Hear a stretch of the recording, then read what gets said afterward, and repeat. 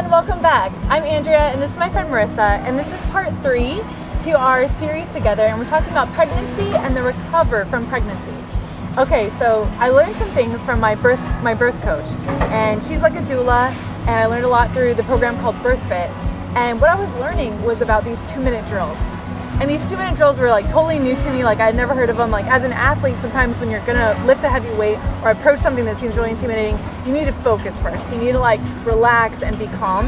And that 2 minutes, although it wasn't like a timed 2-minute drill, it was like probably around that time to where like you need to like settle yourself and find some peace and kind of center your focus. But this was more like when you're going through a contraction, like having that 2-minute time span was actually important. And so it taught me how to just like take really big breaths during that 2 minutes and just kind of think about the baby and think about the baby's health. Think about like all of this being like worth it, like the buildup of like the pregnancy and then the birth part, and just kind of think about, okay, you're kind of praying to God, you're inviting God into this situation, and you're thinking about the peace and the health of the baby. And for me, when I do those 2-minute drills afterwards, I'm like, oh my gosh, I feel great. I feel like $1,000,000. I should do that every day. And so I'm excited how that'll like prepare me for actually giving birth and actually being in those moments of like needing to just like hold Pete's hand and like squeeze and like going through those contractions, but also like, you know, how has that helped you as like a mom and like being a Christian mom and what that's like? Yeah, that's actually huge in labor, especially. Focusing on your breathing, focusing on the fact that every single contraction is getting you to your goal of delivering the baby.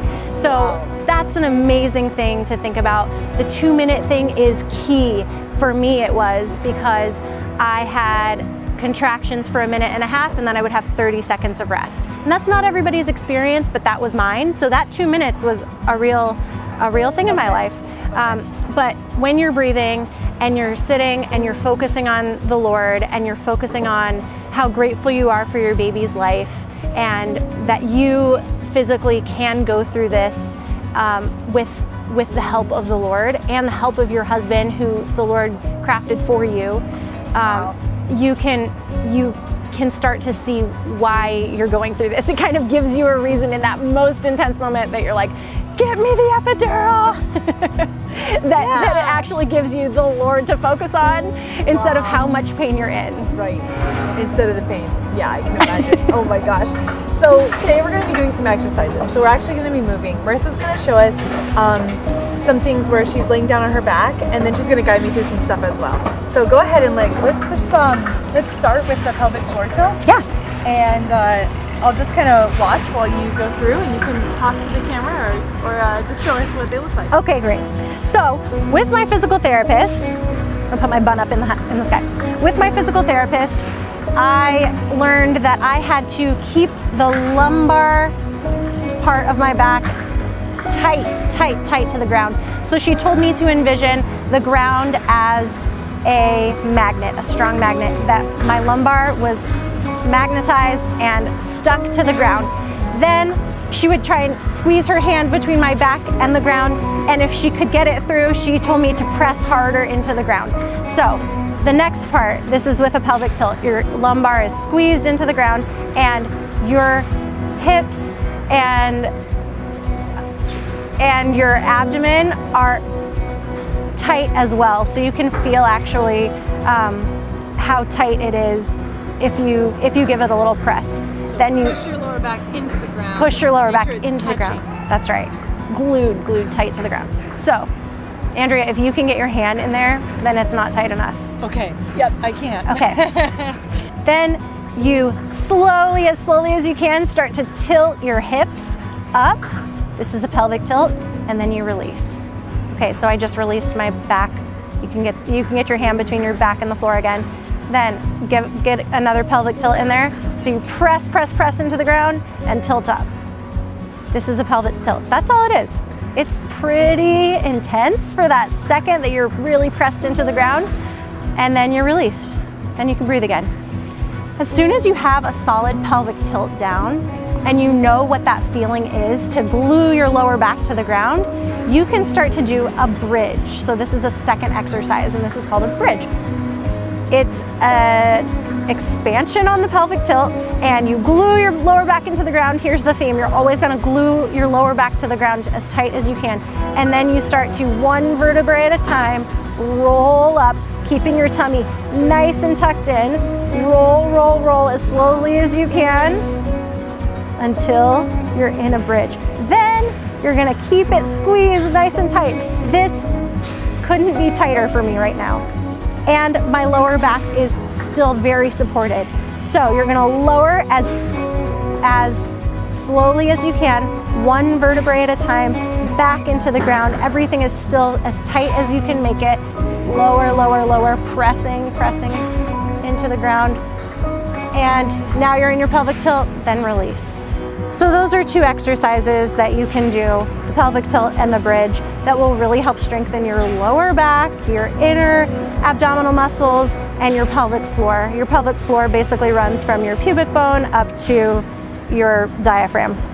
Wow, so it seems like those are kind of building exercises. Like the first one, you gotta get the pelvic tilt down, and then once you're ready for that, then you can go in the glute bridge. Definitely. Cool. And then what's our third one? The third exercise is going to be heel slides. So you bring basically you're gonna keep your knees up, pointing at the sky, and then slowly, with your lower back glued to the floor, because I'll always say that, with your lower back glued to the floor, you're gonna slide your heel out, keep your lower back on the ground. If it's coming up at all, you've gone too far and you're not ready to extend your leg that far. Bring your heel back in and lower the other one out. Keep your back glued to the floor, and that's the whole exercise. Cool.